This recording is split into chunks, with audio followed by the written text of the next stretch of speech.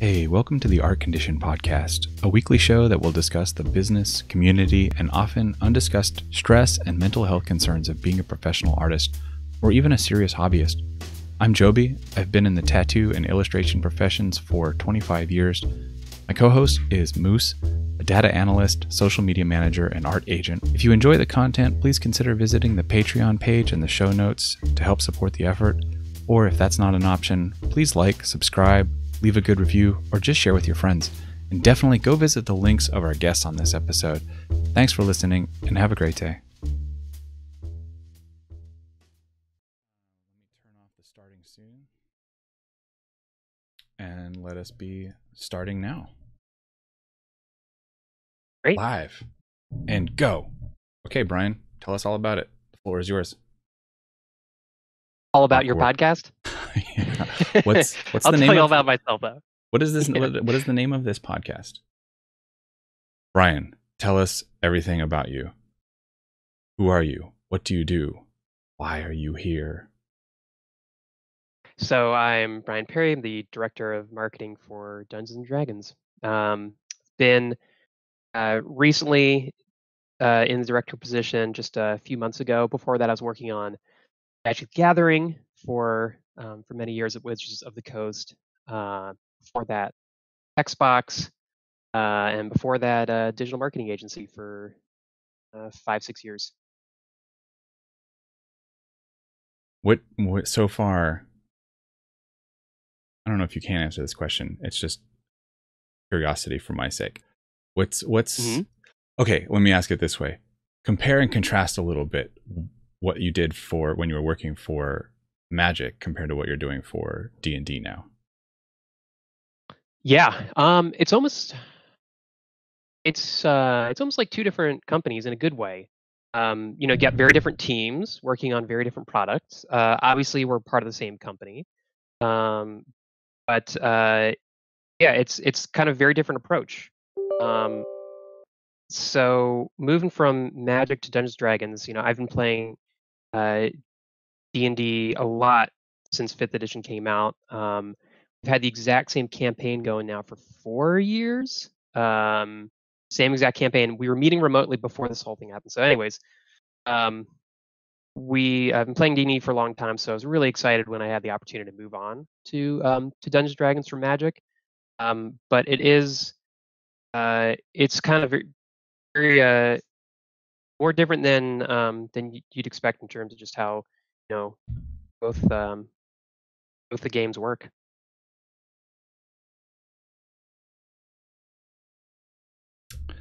What appealed to you about marketing? Like what kind of drew you into that as an area of expertise?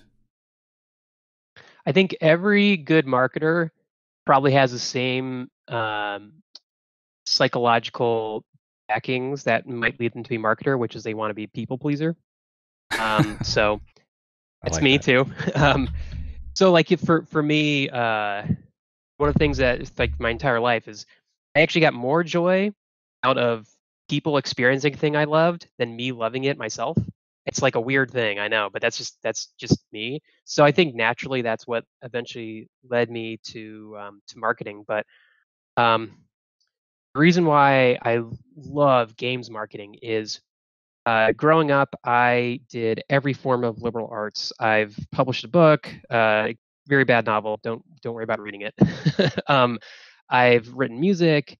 I used to direct student films, um, and I also learned coding. And video games are literally all of that combined into one. And the marketing of games is it's on the cutting edge of entertainment marketing because you have to balance so many different things together at once. You have a really passionate fan base who wants to know more about the game. You have an entertainment property who sometimes you treat almost like movie marketing, but there's this whole community aspect and ongoing play aspect that a movie doesn't have. So it's a marriage of so many different forms of marketing to one that I could never imagine leaving the gaming industry, at least for now. As a quick follow-up to that, I know that you're big on the front edge of marketing tech. Like you were jumping into Twitch and YouTube and stuff like that, probably at the early stages of that. Before that was like hard coded. And when I was approaching you to be on with us, you mentioned that you could talk to Twitch people and YouTube people all day. What I know some of our viewers are interested in moving into that territory, and just like a I don't know, quick note, like what would you generally advise to people? Like, what's the Cliff Notes version of your talks to those people? Yeah, so it really depends on what you want to use Twitch or YouTube for. If you want to use it as an extension of something else that you are selling, um, then I'd be wary. Having a great presence on Twitch and YouTube means having a high dedication to providing something that is either high entertainment or high information. Those are the two things people are searching for when they're looking up any video content. Is it going to entertain me or is it going to inform me? So uh, the longer I've been in marketing, the more I realize there's nothing new under the sun. That's why I kind of like to use generalities than specifics. Like you'll always find a new craze about things that you can do to play with the algorithms to get your YouTube video posted higher. But that's always sifting sands or shifting sands. That's going to change. Within months, what have you. So like really, it's just got to come back to if you want to dedicate your time to Twitch or YouTube, first really dedicate yourself to it, and then you should just focus on who you want to make content for and if you're entertaining them or informing them, and then give them the best entertainment or the best information in that space that you are really passionate about. It's that simple. And that's I know it's not like revolutionary, but that's what I've found is just follow your passions, know your audience, and usually the rest kind of works itself out. I'll also say both Twitch and YouTube have yearly conventions. And a lot of times, a lot of information comes out from both those partners, just about new tech, new services, new offerings, and talks about sort of how to best use the platform. So if you're curious about what's the newest thing, just follow along with that information coming out of a VidCon or TwitchCon. So what about for people who don't want to invest their own time making their own presence on the platform, but what if they wanted to advertise on Twitch or YouTube? Let's say they have a D&D module that they're making and they want to advertise it. How would they know to do that, or how would they best do that? Yeah, and again, it always comes back to who's your audience. So I'm a big fan of a marketer, Seth Godin, and he's always said something that I believe wholeheartedly as well, which is market to the people who you know will love your game. And so I'm kind of saying this in a roundabout way because, okay, say you have a D&D module that you've worked on, and you're thinking of, do I work with a content creator? Well, think about, is my thing going to be fun played live? Is it going to reach the people who want to play this if I go for this one live streamer? Is it going to be fun to watch on a YouTube video? And will that YouTuber reach my audience? So it kind of starts out with first, what have you made? Who is going to love it the most? Are there content creators out there who reach those fans? Only at that point should you look at working with Twitch content creators and YouTube content creators.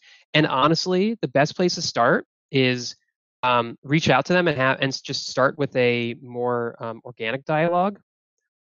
Sometimes YouTubers and Twitch streamers they're also looking for the next thing to love, right? So sometimes they want to check out new things, and if it's cool enough, they might just like play it, and it might take off on its own. Um, if there's a more specific message you want to tell, that's where you would need to pay them to have sponsored content that gets into the exact message you want them to tell. How much do you think? Like, how do you determine how much to spend on this sort of marketing if you want to go down that route? Yeah, so spend in Twitch and YouTube, it's still the Wild West. I have been working in this space for a long time, and there's no exact market cap or limit. It's all based on cost per view, though. That's so for YouTube, it's cost per view, and a view is somebody's watched for at least 30 seconds. Twitch, it's cost per view or hour. So somebody who's actually watched that stream for an hour. So if you have like 300 concurrent viewers and you stream for an hour and they all watch for the hour, then that's 300 viewer hours that you've generated. So that's the model you should look at, of just basically look at that person's past reach and past videos that are similar to the ones that you're thinking about. And then that'll give you exactly what kind of viewership you might expect. And then, then you should weigh their cost in terms of what kind of viewership you're going to get out of it. Now, the cost per view and cost per viewer hour is variable depending on the content creator, and a lot of times they don't even have an industry standard that they're all kind of moving towards. So generally for YouTube, it can be anywhere from 5 cents per view to like 12 cents per view that you're paying. Really depending on that person and who they're reaching and what country they're in. And then Twitch, because it's more engagement over a longer time. A viewer hours means that person watched for an hour. That is more like 25 cents per viewer hour to over $1 per viewer hour. Again, depending on the engagement that person gets.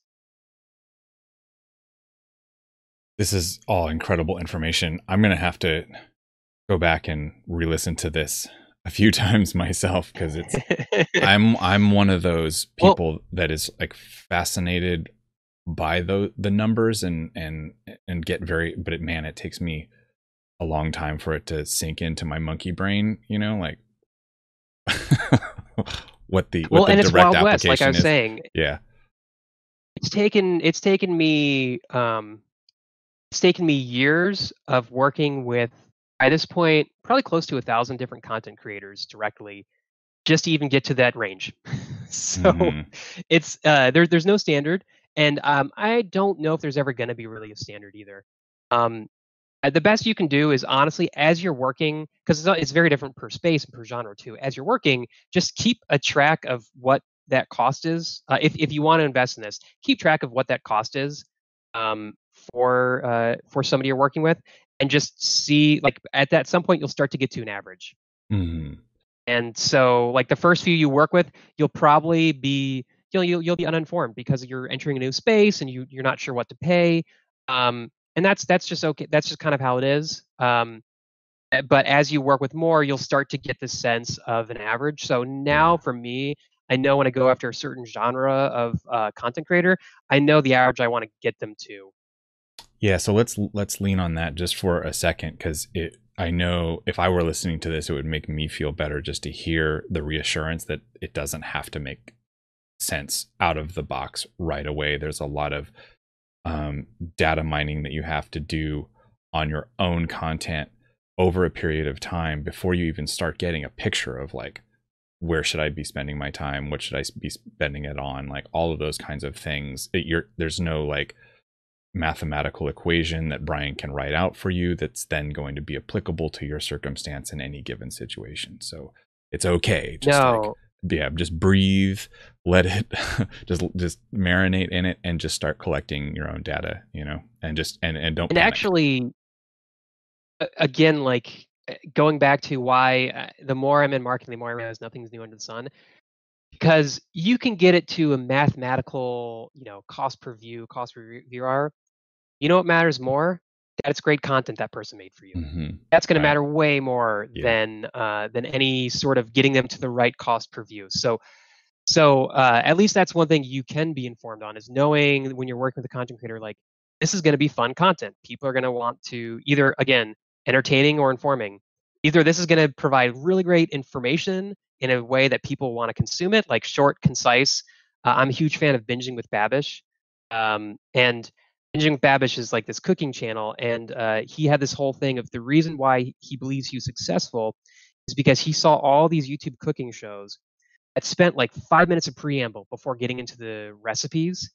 And so he said, you know what? I'm just going to start immediately just right into the recipe. So I'm just going to give you exactly what you need, like go right into it. And then his channel's taken off. So like similarly, that's like on the informed side. And on the entertainment side, is usually you should have that content creator pitch you an idea because you want it to be authentic to them. And so if that idea on the entertainment side sounds really fun and you could see why you would want to watch it, then that's probably worth investing in. So that's one area where you you can just use kind of more logic to determine if you think the content's going to give you what you want. One And example of don't that work is with a content creator who is kind of more in it just for like they cut and copy or copy and paste something they've done before, because they're probably not going to put in the effort to make something really cool. So make sure you're working with somebody who is coming to the table with ideas and wants to do something fun with you. one example of that is from your arena launch where you got that one comedian, the guy who made the milk counters commercial. Oh yeah, ProZD. Yeah, he was fun. He was fun to work with. I worked with ProZD on this magic this like quick magic video where he made up his entire own game of this cow card game. It was really funny. Like I got the script and I was like, yeah, this is gonna be great. I know this is gonna be perfect. We're just gonna move forward with this. And it's still being shared around as a result. Yeah, yeah, it's pretty crazy. I want to talk about the very idea of marketing as a dirty word. So that we can clean it up a little bit. It's related terms like networking and promotion and things like that. They kind of get a bad rap, especially with artists. When a lot of artists kind of like internalize this notion that like art should be pure and it's like inherently anti-capitalistic and all of that. Like that's a debate for another time. But it essentially boils down to feeling disingenuous. Like you're somehow like trying to trick people, or like lying to them or whatever. What can artists or other creatives, any creative, do to help themselves think about marketing in a healthier way? How can we all think about marketing in a healthier way and approach it productively rather, and kind of like help shed this like this weight, this burden of like, oh God, I have to market myself. Like people will just dread that. You say the word marketing to some people and they're like, yeah, it's easy. Give people value. That's the best marketing. Like nobody cares about your website ads. So the average person sees 5,000 ads a day. Nobody cares about ads. And actually, think about what is like the best advertisement you've ever seen? I probably didn't know that it was advertising. Is my cheeky answer. Actually, yeah, you got my trick question. Okay. Like the best advertising isn't advertising. The best kind of the best kind of marketing isn't advertising. It's giving you value. And so focus on that. Focus on like what are things that people will find value in. That's what led to the rise in content marketing, which is and now a bit of a dirty word, but back in the day, when like corporations started having blogs, it was because people realized like, your local plumber, how are they going to stand above every other plumber in the area? Well, they can start putting out tips for like, things that you can do to check out your own bathroom. And things that you can do at home, and suddenly then they're getting more traffic, they're getting more eyeballs in their content, and then they're more trusted because they're giving value to customers. So focus on giving people value first, and that I think that's also how you feel better too, because you're giving that value to people. The tough part is like especially in art, how do you give value without giving away your actual stuff that you want people to buy from you? Right. Yeah. So like I think it's similar to actually going back to the plumber analogy. Like you're going to read all this content from this plumber, but you're not going to get them to come out to your house to like fix your toilet for free. So they're giving you information. And I think like as an artist, you can still kind of inform and critique and have conversations online without like I don't think you ever should go down the route of like I'm gonna do free commissions for people. Um, Mm. I think it's more informing, and I think another thing that I've previously talked about is you could to help build up some sort of following for yourself. You could look at just like what you love to make art wise that resonates with pop culture, and sometimes media outlets are starting to pick up really cool art. Like I know every few weeks I see a new media outlet picking up somebody who's made hyper realistic 3D renders of Pokemon, and they look disgusting. Right? But that artist is kind of like getting themselves known. That's like a 3D artist who is trying to land a job in the gaming industry. So uh, it all goes back though to think about what value you can provide. And to clarify another concept or another set of concepts and put us all on the same page, can you compare and contrast marketing versus advertising, and also, but talk a little bit about where they do overlap? Yeah, so advertising is, a portion of marketing, and it's becoming a smaller and smaller portion of marketing. So, I said before, but the average person sees 5,000 ads a day, and that was from a 2007 study. So, like nowadays, I can't even imagine. And more than half of people in the U.S. are using ad blockers.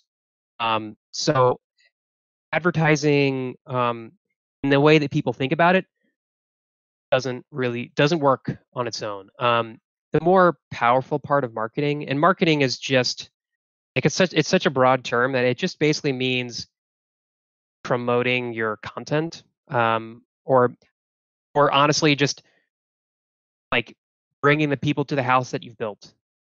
Mm. So it is all encompassing of any sort of tactics or strategies that you would employ to just bring new customers to yourself.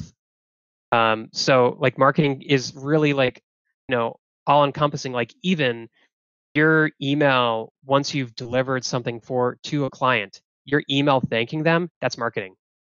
Like so marketing is just a really, it can, it can be any interaction, which is why if you just put some sort of a marketing mindset on everything you do, and I'm not saying like, you know, go into like shilling mode all times because you're going to turn people off, but just put it into your mind, just how you put an additional marketing amount on everything you do.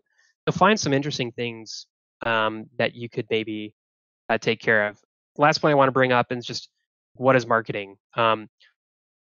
Marketing and how to effectively market, because it's such a broad term, you have to start from the why, and the where you start from the why is understanding the audience you're making your stuff for.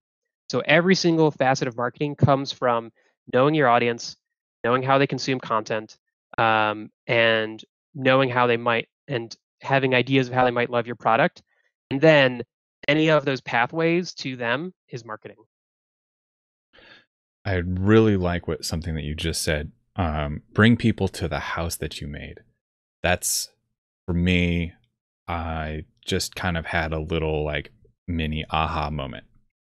That makes a lot of sense to me, and I am hoping that it can resonate with a lot of other people to help cast off some sensation of the other thing that you addressed, of like like don't feel like you have to be shilling all of the time, because that's the thing that turns people off and Hmm. kind of prevents them from stepping into that mode more often and doing a better job of marketing their own work, is that they just like they have that image of the snake oil salesman as a caricature, and the last thing that they want to do is become that. But this idea of like bring people to the house that you made, show off, like, be proud of what you're doing and see it as this thing that you're excited about, that you want to tell other people about. Everybody can relate to that.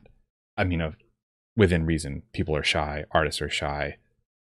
We have a lot of fucking tortured angst about showing our artwork to the rest of the world.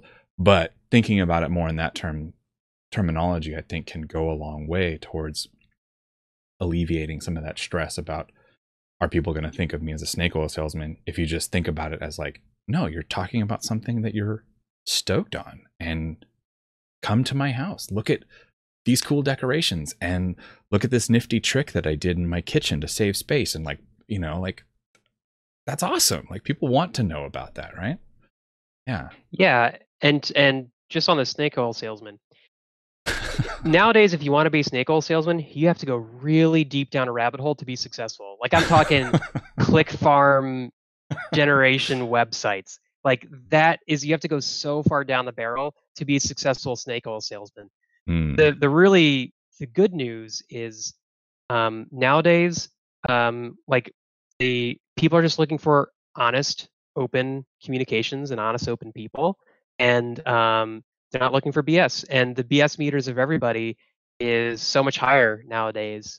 So the good news is like the best way to market yourself is just be yourself, and you'll find that that's way better than trying to like take on a personality that isn't yours, unless you're an asshole. Then like you need, like, a great thing is also the nice guys, the nice people are doing well in this new world order, where you don't have to be a backstabber to move forward, and being nice goes a long way. Yeah. So Sorry, I just want to wrap up one more thing about that. The thing that you said about having to go a long way down a deep rabbit hole to hit snake oil salesman level. I guess I would only add, and get your thoughts on this as well, that maybe before we even get that far into the caricature of shilling and sales pitchiness, I know for myself, I sometimes get into this downward spiral of like hearing the advice of be authentic, be yourself, be genuine. But now I'm in this position where I'm thinking about being authentic and I'm thinking about being genuine, which automatically puts me on the back foot, in the sense that I now feel disingenuous and dishonest, because I'm calculating about how I should be. Like the examples are many where I've been talking to somebody and something along the, it's not always this example every time, but it's like something along the lines of like, well, I have this Twitch channel where I talk about this a lot, and Twitch is a great place to meet people, and then it's like, oh, like I feel this like, oh God, are they gonna like interpret that as like, I'm just like promo, and maybe this isn't the best example, but maybe you kind of know where I'm coming from. I got a follow-up question to you. Did you get excitement out of talking about that, like your Twitch channel, to like this hypothetical person? Yes, but it's not necessarily the intellectual knowledge of like what another person's receptivity to it is going to be. It's the resistance that I encounter, and I'm just imagining other people will encounter when they're confronted with that perceived double standard of be authentic, but then also have in mind the objective of being authentic. Mm-hmm. Is that, and yeah. That being said, I am a fucking overly analytical person sometimes, so it's well within the realm of possibility that I'm just overthinking all of this. So I'll leave room for that as well. By your silence, I'm going to take that as a confirmation. Well, no, I guess what I was just thinking about is so if you kind of getting to back to that kind of hypothetical scenario where you're talking to somebody and it's like, do I tell them that I make art and like here's my website? I've been on the receiving end of a lot of that, where like, every time I have a conversation, somebody kind of ends with like, and here's my business card. And like, I think for some people, if they're like, the better place to kind of go is talk about what you're excited about. So like, rather than kind of giving your whole spiel, and this is definitely, I'm like overgeneralizing because every person is different and the things you're comfortable with are very different. But like instead of giving your whole spiel about your background as an artist, focus on the coolest piece of art that you're proudest of, and just like if you're talking to somebody and like talk about that piece and like show that off. I think that's like will be that'll probably get you way further than talking in generalities with somebody about how you're an artist who works on this for people. Right. And most all of this mostly is just to triple, quadruple underscore the love that I'm having for that thing that you said of just bring people to the house that you built. And it was just to maybe bring us one step down the road from like just like the snake oil salesman character that you said is like actually hard to find, but then there's like this maybe this spectrum where people might fall somewhere else along it that but encounter the same resistance as a result. But anyway, we don't have to dwell too much longer. Moose, you were, if you still recall what you were going to say, I know you were going to jump in on something. Yeah, so I know a lot of the people that are in this community are they're artists, but they're also planning to make or in the process of making 5e or general tabletop RPG products. So not just character illustrations, but also like modules or DM supplements, that sort of thing. So I'm curious, now that you're actually in the D&D marketing division, how do you guys plan on marketing D&D to basically the same customers that these people are hoping to find? Yeah. So it actually goes back to entertain or inform. Like, what are you getting? So, and with D&D specifically, uh, the inform part is expanding somebody's toolbox by giving them new subclasses, new spells, something that just gives them more content to a bigger toolbox to play around with. Um, or you're entertaining. You're making an adventure for somebody to play, and I think understanding that first is important because they hit people in two different ways. So for a adventure, like obviously people want to know if it's going to be fun to run with their friends, um, and so like your job is to really show the most fun state of what you've built. And that can be done in excerpts. That could be done in like that's where something like a one shot Twitch or YouTube video with somebody to show that off can do wonders too. Um, and then on the toolbox, and you made new content for basically like first your audience there is dungeon masters because you've made more content for them. And like sure, some players will get an enjoyment out of reading this, but it all comes back to will the dungeon master allow that at their table? So you kind of have to think about the dungeon master first there. And so there, just think like think about what kind of information a dungeon master would want to know to figure out if this fits their content. And like honestly, it goes back to most aren't perusing. Well, actually, you have to think about where they peruse for inspiration for their adventures. And a lot of them, when they get to the point of a toolbox, they have an idea of what tools they need. So your job is to be as succinct as possible and explain to them what tools this module would provide to them. Because the majority of DMs run homebrew content and love making their own adventures, and the reason why they DM is because they want to tell their own stories. So when you're making content for them, that's what they're looking for. Is this going to help me tell my story better? And So, how would they get that message across to people in general? Like what do they where do they put this information for people to find it? Well, I mean, it depends on what platform you are selling your content on. So obviously, there's DM's Guild. People use Kickstarter. There's a variety of other means for you to showcase this content. So, I mean, it goes as simple as product description. Like a lot of people kind of overlook that, but your product description is by far the most important thing because your product description is one of the last things people see before they purchase your product. but it's the thing that converts somebody from intending to purchase to actually purchase. So think about that. And then and the reason I'm giving generalities is because there's so many ways people can find the information. So I mean, a lot of the D&D subreddits are very well visited, but they're very kind of particular about not being an ad space for people's content. So, like, the best way to, if you want to work in those spaces, is to engage and find ways to talk with like-minded people looking for stuff like yours, um, or look for different content creators who are making content similar to yours, and showing it to them.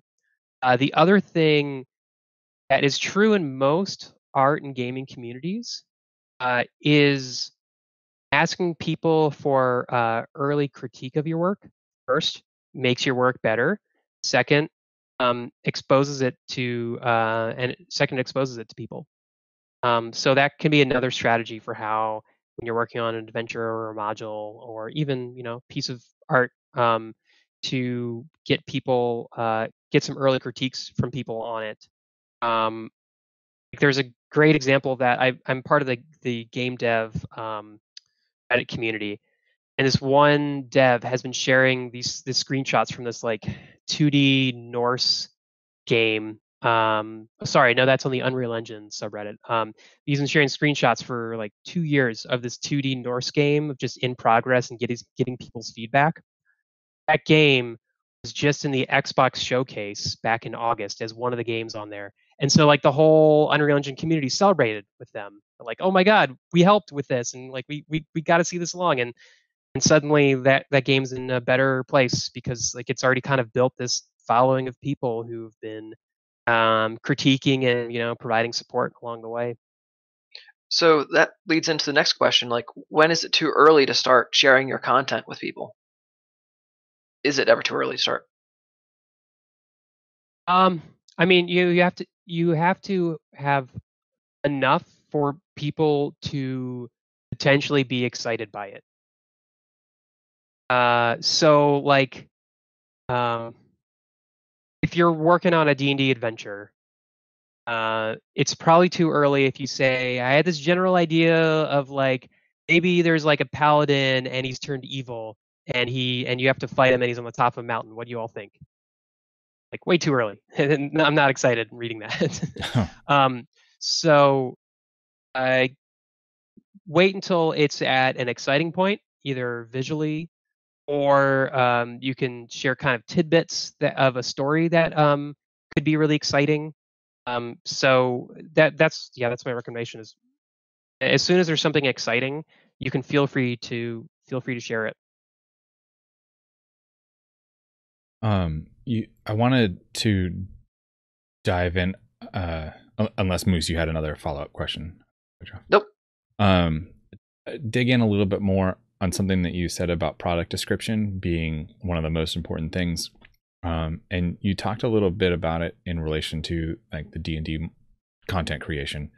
But I would like to maybe broaden it just a little bit more and talk in more general terms to the degree that you feel comfortable doing this, because I know that there are no like universal truths when it comes to this kind of thing. A lot is product dependent, but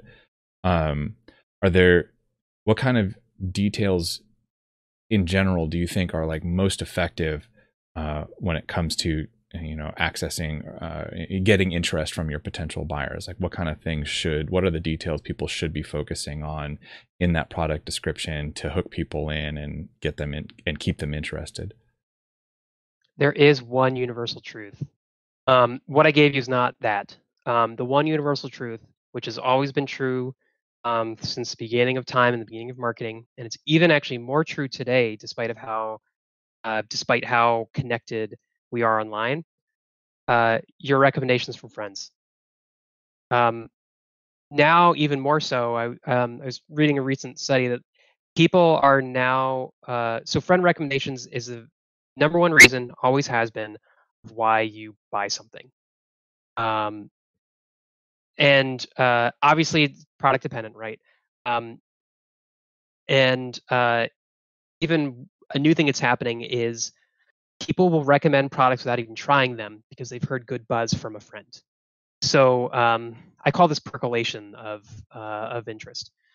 I bring this up because having a good track record is going to help you in the long run.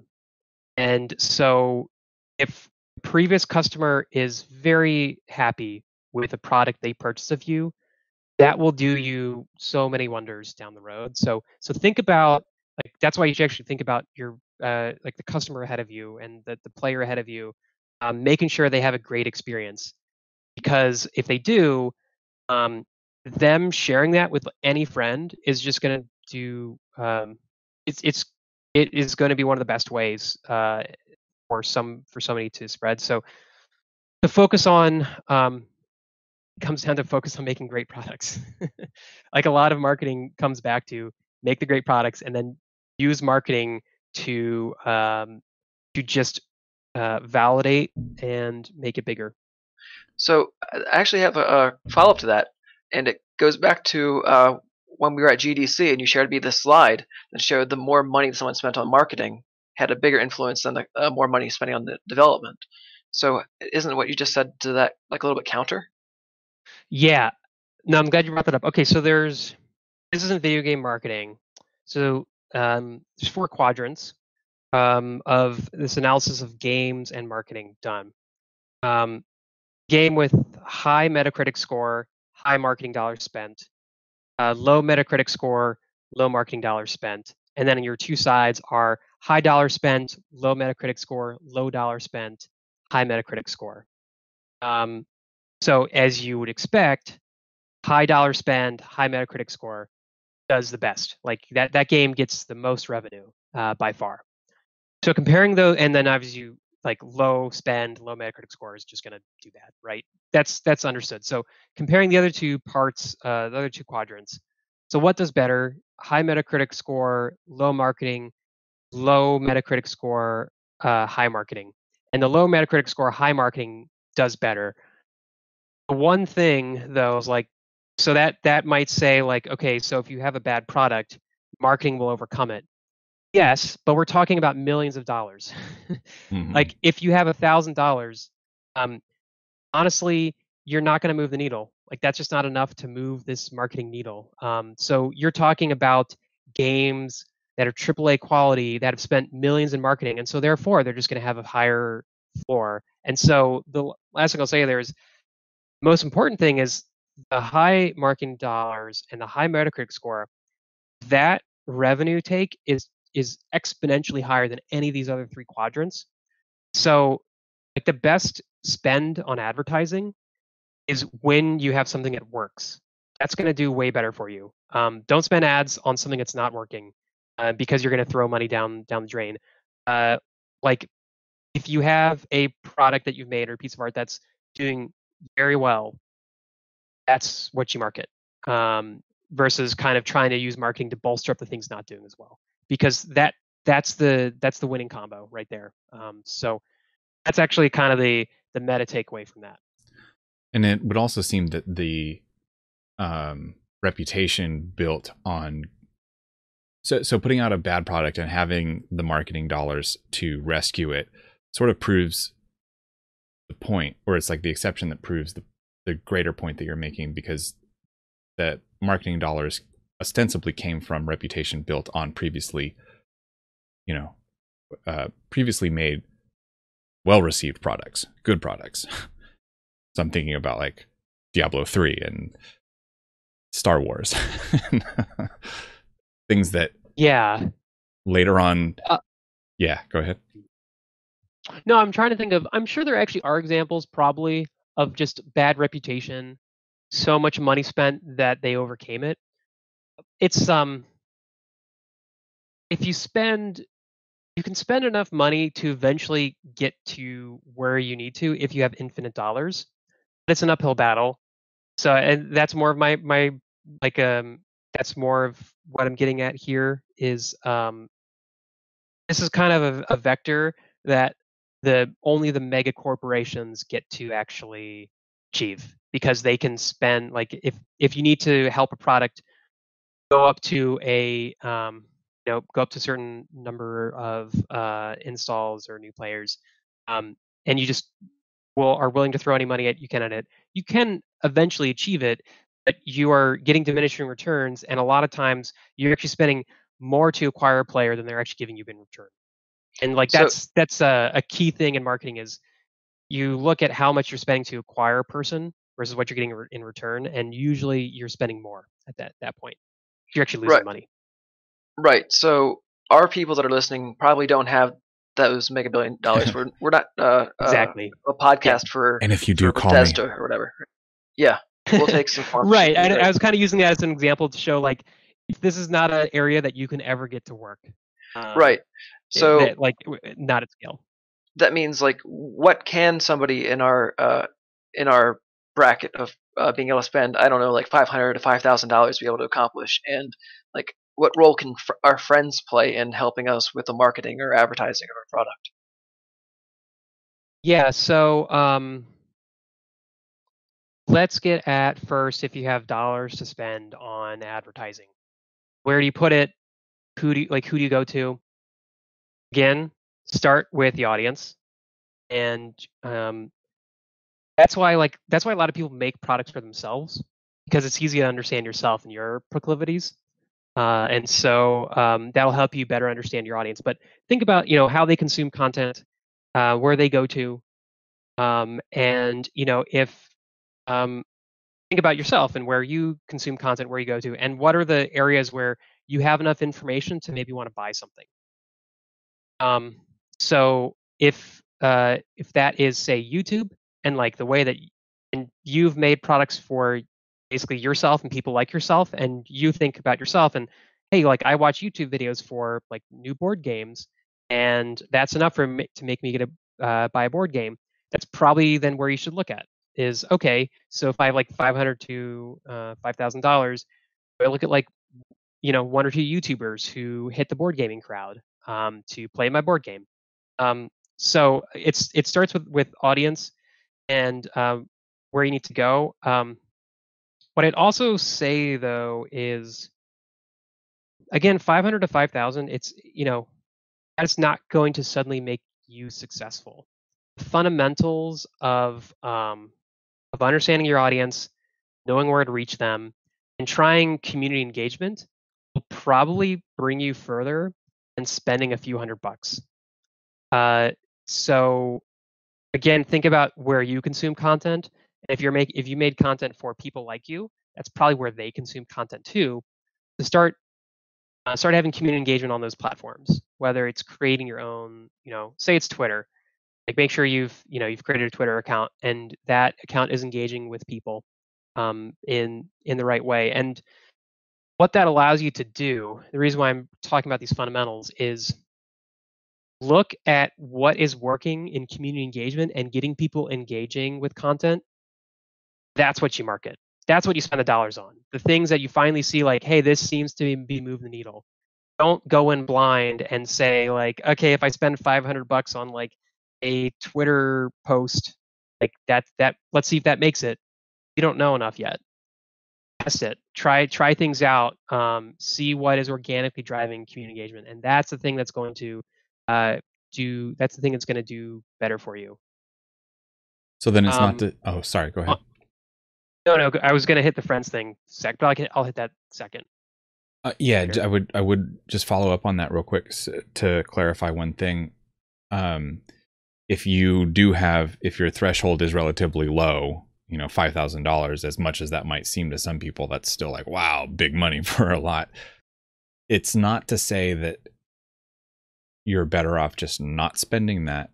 It's more that you have to be 5,000 times more particular about where you spend it. Is that a takeaway that I could make from what you're saying? Yeah, you just have to it's better to know when something's already working to spend money on it. There's less risk there. And in general, advertising on social media platforms is high risk because there's way too much of it. And so you're competing with, hundreds of thousands of others. So that's why That's why, again, like starting with community engagement and seeing what about your content is engaging with people, then that's the thing that you market. So it removes a bit of risk and a bit of this unknown, because especially as you're getting used to marketing, you're not going to know what's the thing, like what's the right picture or the right text that gets people to want to learn more about the product you just made. You need a bit of you need just a bit of testing and experience to know that. Okay. And we can move on to the how can your friends help you with marketing and advertising? Yeah. Yeah, depends on how good the friends they are. So, um, like, yeah, you can ask your friends, like, hey, do you mind like posting about this on your channels? Like, sure. And if they're good friends, they'll do that for you. I think that's like what's more valuable is again to think about the strangers who bought the stuff you've made previously, and keeping a connection with them, making sure they're satisfied with what they bought, and that they enjoyed it, and first off, they're more likely to be your repeat customer, if they liked it and you make new stuff, then they probably are going to like that new stuff too. And this is how people build a following. So, um, like I think that's actually, um, where you should focus maybe more of your time on, is the people who have previously purchased stuff from you. And I'm not saying like being creepy stalker, like, hey, are you okay? Just want to like every day sending a like, are you okay? I want to make sure like you like what you got. You have to give them space, but like, just again, thinking about what they might want. So first, making sure like your customer service is first class, just in chatting with them. That's why being nice always helps. And second, like wait, and then once you have a new thing that you think that previous customers might like, having a way to reach out to them and just say like, hey, I have this new thing if you're interested. That is, uh, and that could potentially build longer lasting connections. That sounds So like a that's why you mailing see. list or a Discord server or something. Just thinking Sure. that. Yeah, yeah. And that's why you see a lot of people investing time in this, like with email lists, with like honestly, that's kind of like why a lot of companies run social media accounts, because those are their repeat customers, right? So there's nothing new under the sun there, but I'd say that's more of your focus in terms of like how your friends can help you. Um, I don't have anything, and I don't have any great advice there, because like they can be an extension of you, and it depends on how much time they want to volunteer to help you out. And so, like, there's not back in the early days, you could fool Google search by having like a bunch of your friends make backlinks and like have your stuff go high. That doesn't really exist anymore. Like having just like every time you put out something, telling your like 20 friends, hey, everybody like this tweet immediately because this will help me get to trending. Doesn't really, like, sometimes it might work, but it doesn't really, and it feels kind of skeevy to everybody. And so anyways, I just it depends on how much time your friends have to volunteer, and then just honestly you're asking them to help you do what you're doing. Can we? Would it be fair to let's say that people are making something that isn't a product in the typical sense of like a book or a game or something that I'm going to make a Kickstarter for, and it's more paintings that they're making, prints, an online store.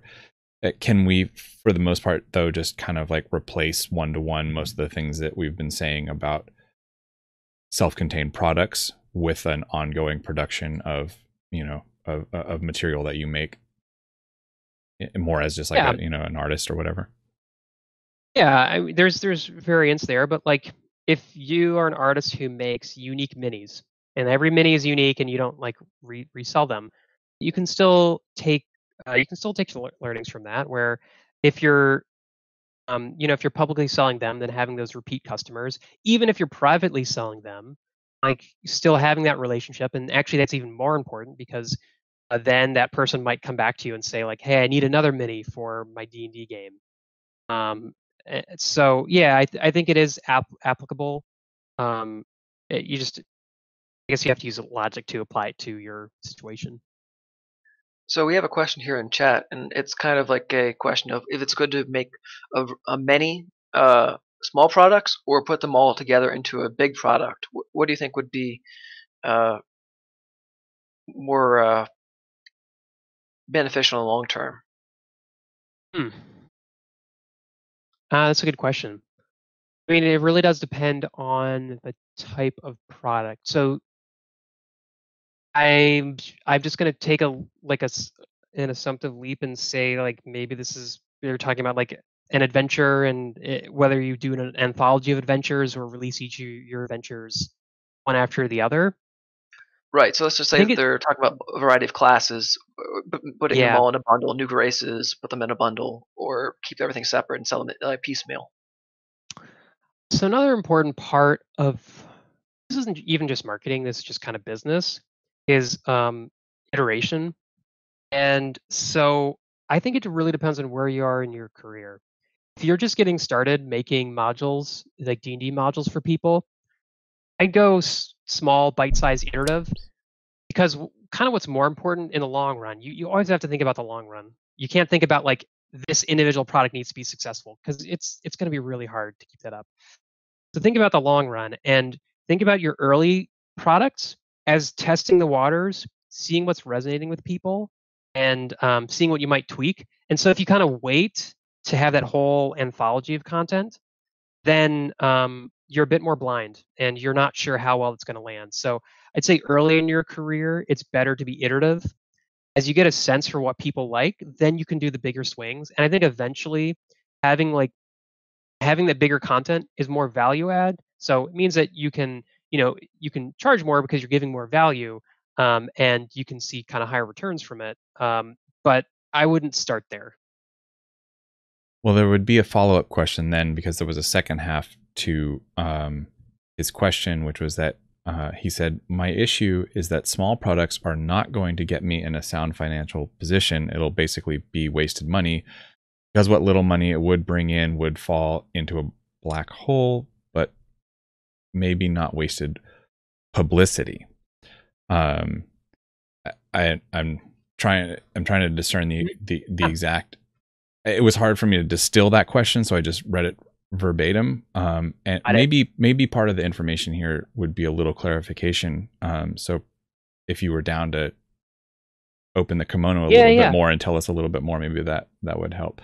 I was speaking to the Uh, questioner, not necessarily to you, Brian. But if you have thoughts on that, please. yeah.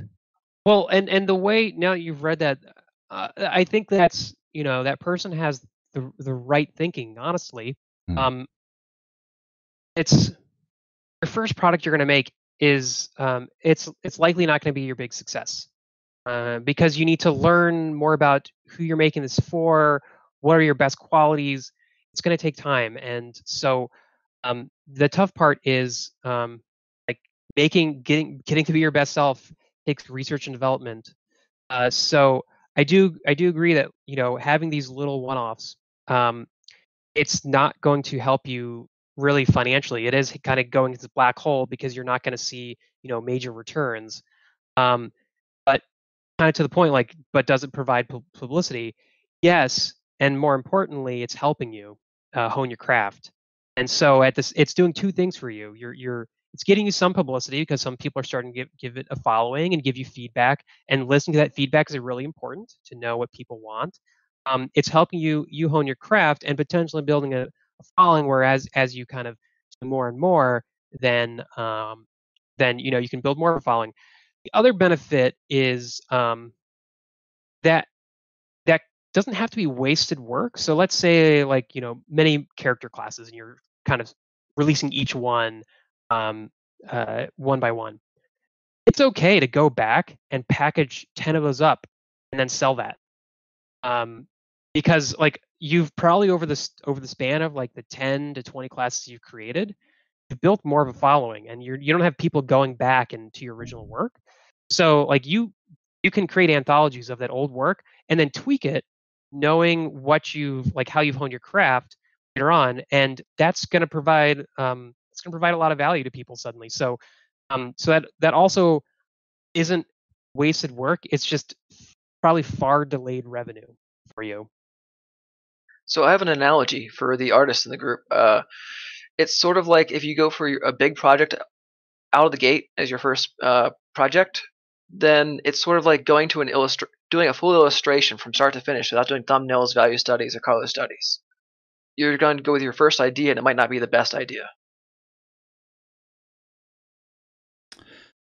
Yeah, I mean, yeah, it's tough. Analogies is a bit harder with art because like you typically do sell each of your pieces separately, so you are able to iterate. Sure, I think it's a good analogy. This ties into a little bit of something that we weren't quite sure how much time we would have for over the long run of this conversation, which was the you gave a talk a while ago for a small group of artists where you covered your sort of like top 10 talking points for like, you know, good marketing strategy for creative output and products. I don't want to go through the whole 10 by any means. There were a few though that I did asterisk as potential expansion points or tie-ins, and one of those I think comes in here a little bit in this idea of lots of littles versus one big, and then, you know, whatever combinations they're in. One of the items, one of the talking points that you covered in that talk was the Netflix model, and this idea that the Netflix model and those like it have taught consumers to binge products and reduce our attention spans. And reduced our attention spans, for better or worse. And so with that in mind, you know, that, or your follow-up advice to that was that if you can, you know, don't put the webtoon out, you know, once every week or every couple weeks or whatever, you know, put the like 6-volume set out all at once, let people binge it. And, you know, that's going to generate more hype and excitement for it. So can you compare that to what we were just talking about, where, and you know, that there may be circumstances where output of smaller items over a longer period of time would be better? What's the sort of balancing act there? Yeah, I realize that there's a really important caveat to understand with, you know, the Netflix model being real and people wanting to binge content.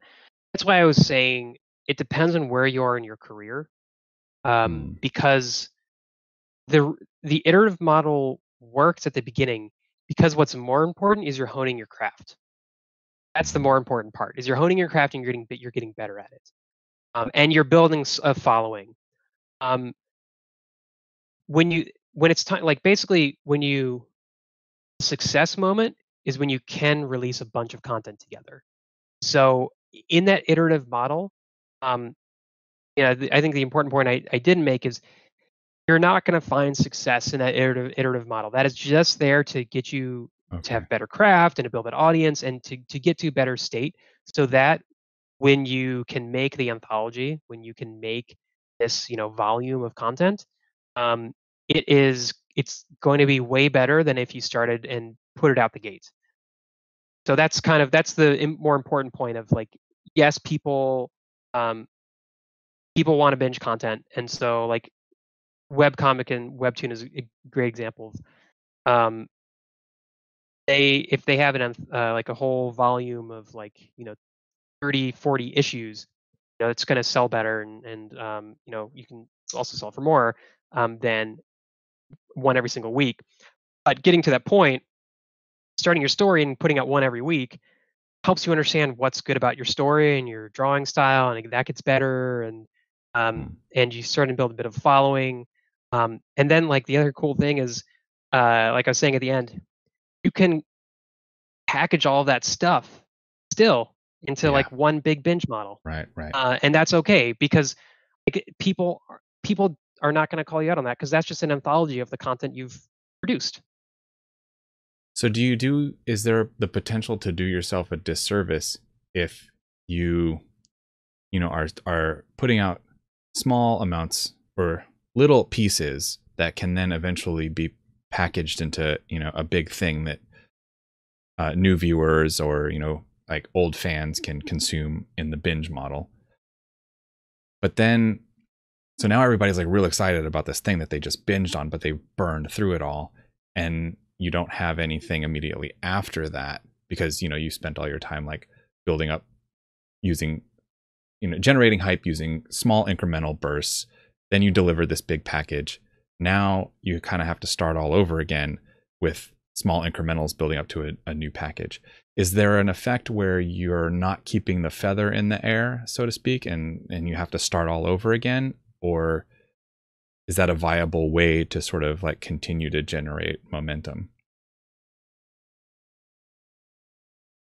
This is something we struggle with even at like, big companies all the time, is people's attention spans are getting lower and lower. I mean, you just look at video games marketing. It used to be you had to tell players about an RPG like a year ahead of time and then excite them throughout.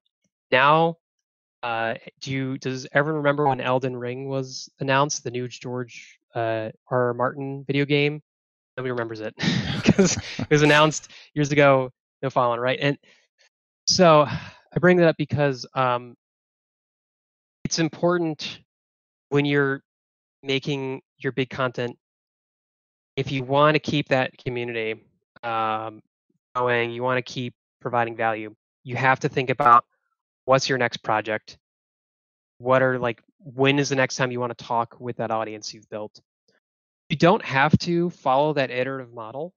You just have to think of ways to engage with hopefully a community that you've built as you get onto your second big project. Because the hope is that the first, like everything, everything that built up to the first big project, built that community, built that trust, built the quality where people think like this person makes good quality content, so that you're able to have not as many check-ins. You can't go radio silent. It's just not how the world works anymore, unfortunately, unless you are a savant who has made the coolest thing, to exist in the internet. Mm-hmm. This reminds me of a GDC talk with it was on Path of Exile, and they were trying a bunch of different sizes of releases. So they're doing big leagues, big patches, small patches, and they were being inconsistent with what they were delivering. They had no schedule to it. It was just whatever they felt like they wanted to try next. And Kriparian, a Hearthstone streamer and Path of Exile streamer at the time, told them, I do all my streams at the same time every day. I release a video at the same time every day. This way that people know what they're getting from me and they know when to expect something from me. And if you look at what they were doing, it looked like they were making smaller and smaller content when it was just them trying stuff. So it looked like from the outside is that they were fading away, but that wasn't the case at all. They were still going strong. So what they did was they started telling the audience what to expect in advance. So they're going to alternate between big projects and small projects, big leagues and small leagues, big patches, small patches, and let them know in advance this one's going to be small, this one's going to be small, this one's going to be big, so that when the audience saw there was going to be a big thing in 2 weeks or 2 months, they would be there for it, just like they would be there for a Kriparian video. And if Krip didn't put on a stream or didn't put on a YouTube video, that's the time that his viewers would go look for something else to replace him. Yeah, it's a good point of once you've gotten to a monthly or weekly consistency of you have to have some consistency. I know it can be tough, if we're talking about, individuals who have to figure out a way to have this consistent weekly, monthly content while they're building the stuff with their community. It's how the world works. cold-blooded, man. We're all I sensitive know I was trying artists to think of over like here. an inspirational point for it, but people's attention spans have just gotten so much shorter. I mean, like you try and follow the news cycle, Well, right? So people's attention spans have just gotten so short where if you miss that consistency, people forget so quickly.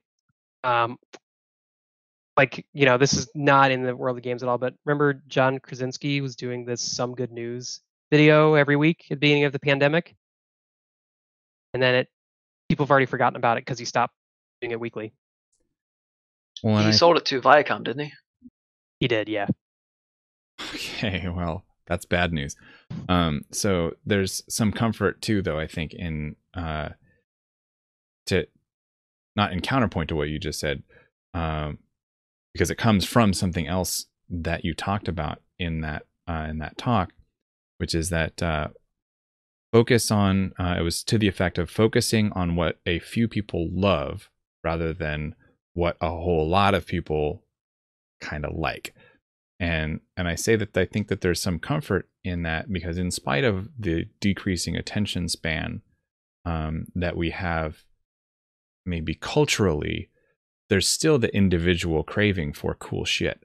So if you're putting out cool stuff and people are finding it and loving it, it is still possible for people to open up a larger attention span. So don't lose heart, you know, in the face of this, you know, the grinding feeling that you might be feeling of like, oh God, I have to be like constantly putting out stuff and keeping people's attention span, and like, you know, like, yes, but also, you know, don't burn yourself out, and have maybe more faith in the fact that the stuff that you're making that people are loving is what's going to count at the end, and just keep making the stuff that people love. Yeah, and I'll add two different points onto that. One of both from other people in the industry. One of them is from Edgar Wright.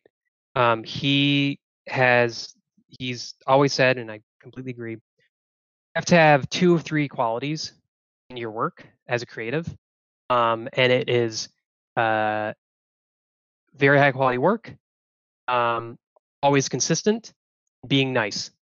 If you have 2 of those, you are going to do okay. So like if you can't hit consistency, but you have really high quality work and you're always a pleasure to interact with, and you know that's how you could succeed still. If you are just not a nice person, you have to make sure your work is great and it's always on time. And if you have all 3, then like that's the unicorn. And then the other point is my favorite GDC talk, and I know this is a bit of shilling because it's from somebody from Wizards of the Coast, but I think it's such an applicable GDC talk. As Mark Rosewater did 20 years, 20 game design lessons, and he said something very similar to like focus on what people love instead of what people like with Magic cards, where his story was when they rate Magic cards and just how much people like them, scale of 1 to 10. And what they found is, so they'd look at the Magic cards in development. They'd look at the ones that on average got 7s and 8s. And then they look at the ones that got half 1s and 2s and half 9s and 10s. Ones that got 7s and 8s just did not succeed and people didn't care about them. The ones who are half hated, half loved did way better because, again, you found those people who love that. And so I guess the other part is like, it's okay to have haters as long as you have people who love your work. Can this also, so I have to reformulate my train of thought. So let me start with a personal example, and probably the example of a lot of other people who aren't, they're not necessarily putting out a lot of content that has like immediate pop culture appeal. The pop culture and relatability combo that it can be so powerful. It's more like personal projects, content that is just like sort of like outside that realm a little bit. there's still going to be people that are going to engage with that. So you can also have some faith in the fact that if you love doing it and you love putting it out and people are, receptive to it, that there is still room for that as well. Like it's not just limited to, like, success is not limited to the sort of like pop culture related, but even though the pop culture relatability thing can be that much more powerful, like there is still like places for you to go with, more personal content that doesn't fall into that. I think there's a deeper thing that you could say, is your product has to have emotional resonance with the people it's being made for. Okay. So, like, because if it has no emotional resonance to them, it's not going to succeed. A lot of times you shortcut to there with pop culture because that's a shared understanding. But sometimes you can get there without having to lean into pop culture. Now, pop culture, I'm not saying you have to you have to make a caricature of a famous actor. Pop culture means the things that are popular to that audience. So, like, if you're making stuff for like a D&D or Warhammer fan, like, just think about what resonates with them about D&D or Warhammer, right? So, there's a more fundamental truth there of it has to have emotional resonance with the audience, and pop culture is the easier shortcut to get to that shared emotional resonance. I don't want to ask too much of you, and like putting on your sociologist, philosophical hat. But do you have some sense of what the commonality is there? Like, why is it that this might seem like a self-evident question, but why is it that pop culture and it has such an immediate gratification for emotional resonance? And what can we learn from that can help us sort of like, identify what the emotional content of a more personal project outside of pop culture can be? Yeah. So, I mean, the best way to put it is, our brain makes shortcuts, right? Like that's where stereotypes get ingrained. Unfortunately, is because human brains make shortcuts, and sometimes those shortcuts are bad. And like, let's take pop culture for instance. The reason why I think that gets to be resonant is it's it's a shortcut for your brain too. So, like, again, when you're a Pokemon fan and you see somebody who has made the like realistic 3D model of Bulbasaur, which looks kind of disgusting, but like that, you've gotten there really quickly because you understood what they're going for without much context. So I think that's why pop culture tends to be very resonant with people, because it's just a shortcut for their brain.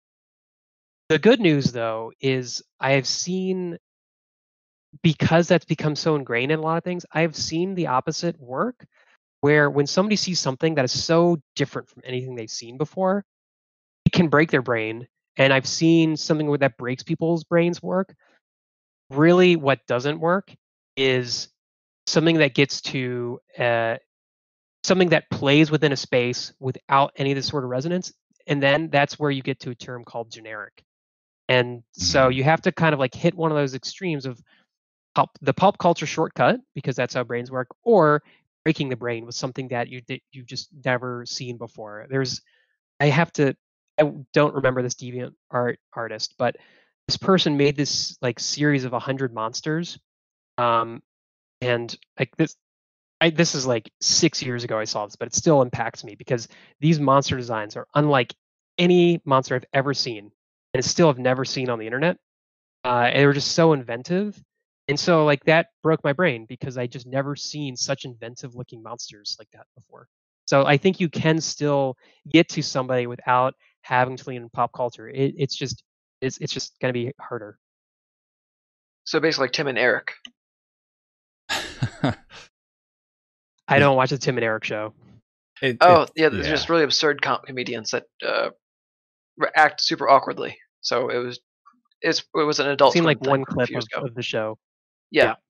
Yeah, they're being so bizarre, and they're breaking so many rules. Not even just like to be obscene, but just like of what your preconceptions are. That it's exactly what you're talking about. They just they smash every expectation that you have, so you're instantly fascinated because yeah. It's anyway. Ironically, now they're Yeah. actually working in advertising. Or not so ironically, because Well, they know the magic trick. because a lot of ads are trying to break your brain. Right. A lot of ads I've seen, like usually like the Super Bowl ads are really the only time I watch like what I'd consider legit ads.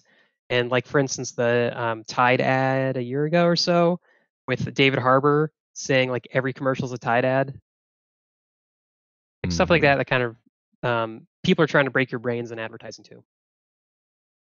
I wonder too, and I don't. Maybe you have something to say to this, that you know,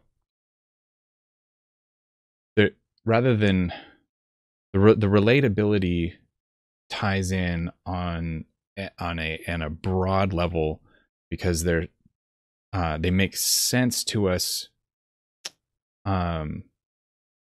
because now we feel part of something, like pop icons. We're all on the same team, like and we like the things that become like hugely popular resonate with a lot of people because of like just our general like inclination as social creatures to want to be part of the thing, and we like the thing that the other people like, and blah, blah, blah. And I'm not just saying that it's like just mob mentality. It's we're responding to something that is just part of our human nature, and in that there are archetypes. You can find like recurring themes that exist within that, and I'm wondering if there's a place that you can extract the recurring themes without having to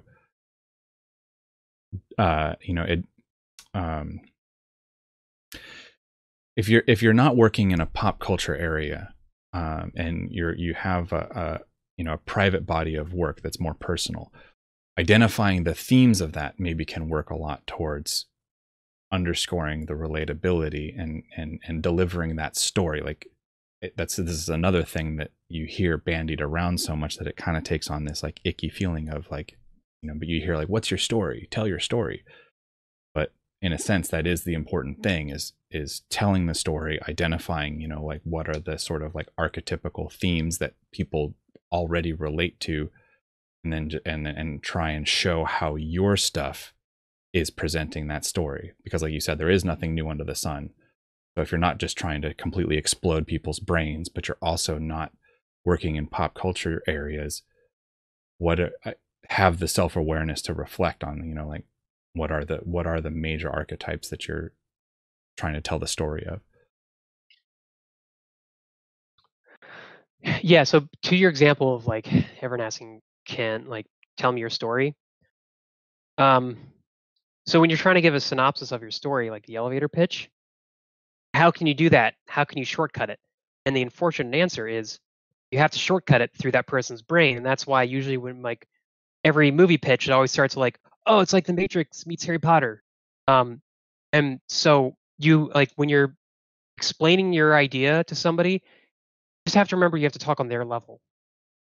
And Mm-hmm. that's why emotional resonance is the way to look at it. Because people also aren't looking for the same old thing over and over again. But they need something to be explained in their terms so they understand what's unique about it. Because like the other thing is, I guess I should have said at the beginning is, if you have nothing unique about your product, it's probably not going to do that well. You need that uniqueness. So there's like there's that's why like my point is like your strength plus pop culture plus relatability. Your strength is your product truth. It's it's the unique thing about your product, and you have to just marry that with how with what's relatable to the audience you're trying to reach. So that's why everyone uses that shortcut of it's Harry Potter meets the Matrix. But you've just now combined two things into a new thing, and then that opens up the space for you to say what you want to make. So to clarify, are you saying that makes for a good elevator pitch, or you're going to turn people off? Like if you say Harry Potter meets the Matrix, people are going to glaze over, or that is go ahead. I'm saying you need, again, that's probably a very juvenile example. Like I don't know if that will work with people or not, but like in general, you have to talk in their terms. So approaching it like it's Harry Potter meets the Matrix. Yes, you should approach it like that with people. By again, the point is you are talking about your product in terms that are relatable to the audience you're reaching out to, because you need to establish that baseline with them, the table stakes about your product. So then you can show them what's unique about it. Okay. Yeah. So that's, yeah. Well, I guess what I was clumsily trying to say before is that idea of kind of identifying the underlying themes that you have in common with that your product or your vision, your creative vision might have with other things that are pre-existing already. It wouldn't be to say like, identify that and then use that as like your elevator pitch or whatever. It would be more to say like, identifying that it's Harry Potter meets the Matrix. And so in how that would translate in what I'm trying to say would be like, okay, here we have Reluctant Messiah meets, I don't know, what's the Harry Potter archetype, whatever, So then it's like, He's unassuming Messiah, I guess. Yeah, right. Like they don't even know they are the chosen one. Yeah. So then there you have like the two archetypes that you're working with, and you've identified it. And it's not that you then have to like go into the world and like be like super literal and explicit about that. It's more just like for personal knowledge that like, okay, now I identify those themes in my work and embellish on that from there. I don't know. I'm just giving like clumsy advice to trying to give clumsy advice to people that like don't have pop culture references in their work. Maybe just take time to like, identify like what are the resonance points. The way you put it is correct. Again, in this talk, I am using these shortcuts by saying it's Harry Potter meets the Matrix. But you, again, just focus on the emotional resonance. So it's the archetypes that people have known, have known before. That works too. You don't have to just bring pop culture terms. You just have to provide a summary of your product in something that is relatable to that audience in whatever terms you can that work for you and them. Right. Well, we went like super far into the philosophical. Thank you for indulging me. Yeah. Because that's always where my brain goes. But to rein it back into the more practical and substantial, are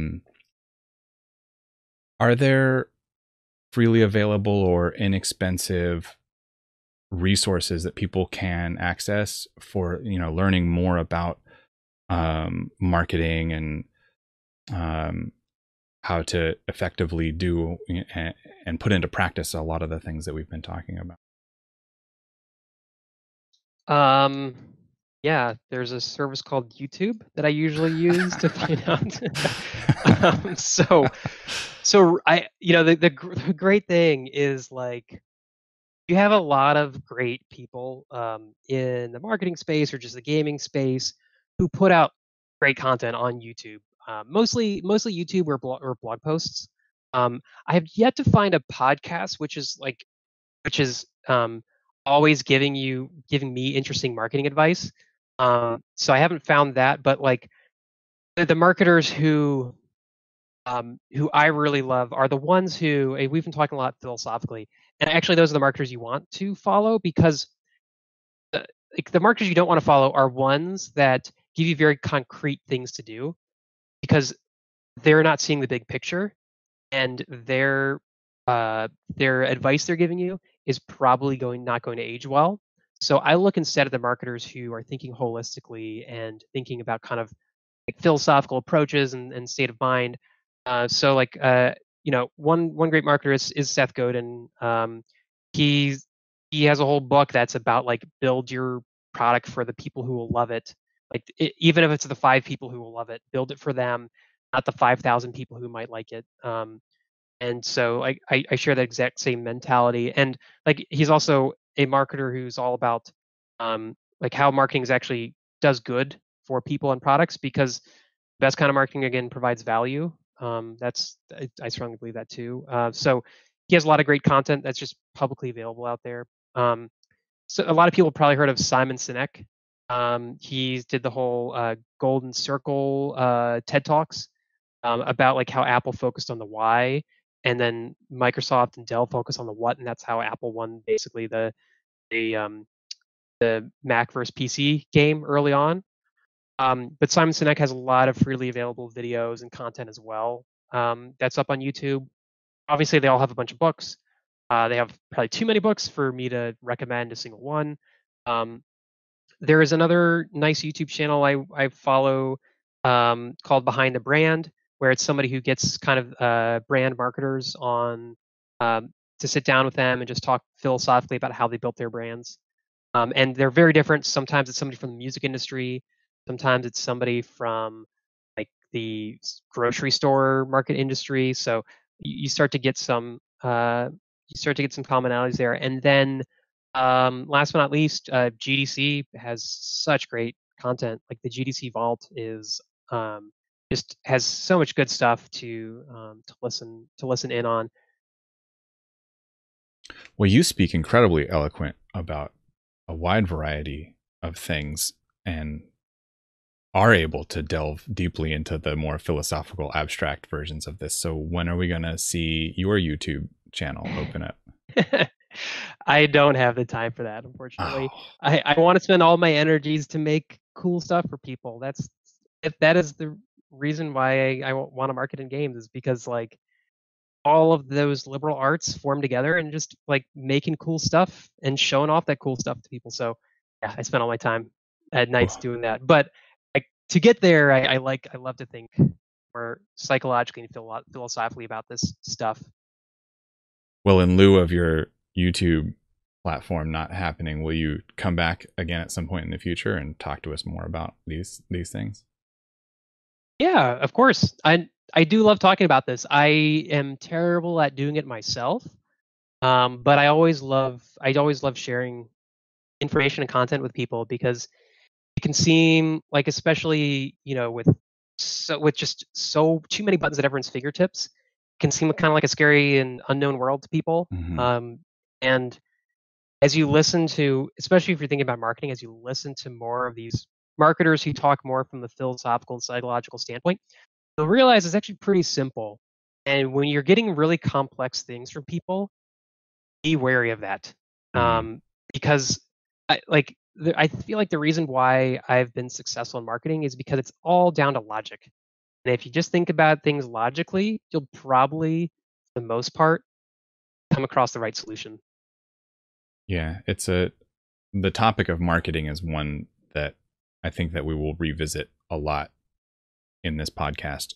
And we may, fair warning to everyone listening, we may repeat the same ground again with other people or have previous guests on to talk about similar things again. But I think it's all in the effort of making the information as available as it can be, and like the one episode that you do on marketing is going to get lost in the shuffle, so having people come on again, having other people come on to share different aspects on the same topic, this is something that I think that we would really like to do in the future. So and on that, if I could just add, like, don't just listen to me. The way that I've been successful is seeing multiple opinions, because everyone has different approaches. Like, I have my top 10 list. I picked and pulled as I learned things over the years and saw things that worked from other marketers. But if you're interested in this space, listen to a variety of people. Don't take anything you hear as like, okay, this is just the truth, I'm going to move forward with it. Hear from multiple sources, and then you'll see the commonalities, and that'll help you if you're really curious about what does work in marketing. we are going to have the top 10 list that you had mentioned throughout this video available in the comment sections and in the text, and wherever you consume this, you'll find the document.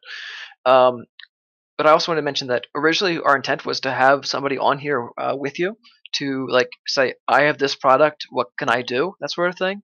So it'd be a more one-to-one connection of how to personal advice type thing, and then maybe next time if we have you back on, then we can have somebody that would benefit like as like a mini mentorship type thing. Yeah, that sounds really great. Definitely, I recommend me seeing it beforehand, because also great marketing takes great preparation. So off the cuff, I'll probably give that person very bad marketing advice. That's great. If I see it and think about it, then I'll give them better marketing. Well, we can do this twice then. We can give you the one episode of the really bad advice, and then 2 weeks later you come back like, this is what I meant to say. No. Yeah, we'll have to start paying you for Yeah. all of the marketing advice that we're going to start squeezing out of you. Oh no, this is all added value to help people out. So we do want to.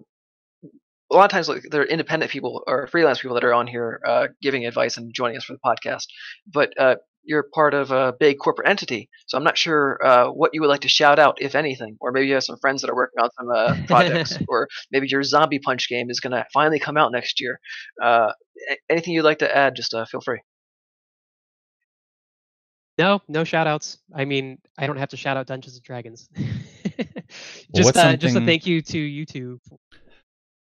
Yeah. No, thank you. Really. No, like yeah. I mean, I could talk about the products Dungeons and Dragons has coming out, but you can see that online. Well, what's something else? What's something else just in the world generally? Definitely doesn't have to be Dungeons and Dragons related. It doesn't even have to be like art or marketing related. What's something in the world that's happening that you're excited about? Everyone should watch the Netflix documentary, The Social Dilemma. Okay. It's pretty depressing, very true. But you wait till the credits. They give you some really good steps for things that you can do to kind of reduce your dependency on social media.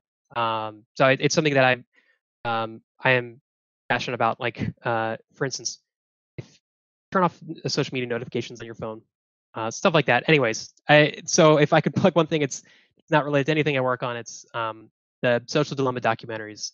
Really good one. Everyone should give it a watch. I'm so glad. Won't that hurt you? Because you're doing marketing on social media. Oh no. Again, marketing, nothing new under the sun, and it's all about providing value. I think social media, they didn't give the other part of the story, which is from the marketing side of things. So social networks, their goal is to extract as much time on screen as possible from users. Their job for marketers and for companies in general is to make their feed good but not perfect, because they want it to be like at a good enough rate where people want to scroll through, but not perfect, so that the best content always gets to the top, because they want people to pay for that opportunity to get their stuff to the top.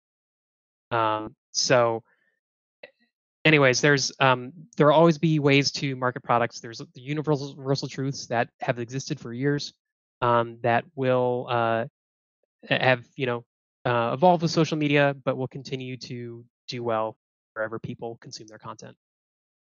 Well, I'm really happy about one thing that you said in your review of the what's the documentary called? You just said it. Social Dilemma. The Social Dilemma. I've been hearing lots of people sort of talk about it, but you're the first person that has pointed out that at the end they have things that you can doing like action, like things that you can do to help mitigate some of the, because like hearing about the documentary is like hearing about a car wreck. It's like, yeah, that sounds really interesting. I don't know if I want to go look at that because it seems pretty gross and I can guess what it looks like. But if you're giving me actionable things that I can do to help clean up the mess, I'm much more inclined to go look at the car accident with you. Yeah. They have some good stuff at the end, simple stuff, but it's good. All right. Rad. Well, I think that about does it, man. Thank you so much for your time. This has been incredibly informative, and really appreciate it. Yeah, of course. Always happy chatting about this stuff with everybody. Thanks again, dude. Really good seeing you again.